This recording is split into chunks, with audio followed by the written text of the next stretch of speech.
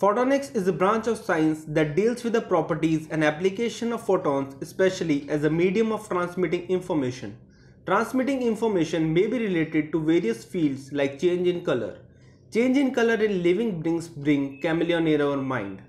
Previously, it was believed that change in color of skin of different animals like chameleon, frog, lizard, and in few birds is due to typical pigment found in the skin.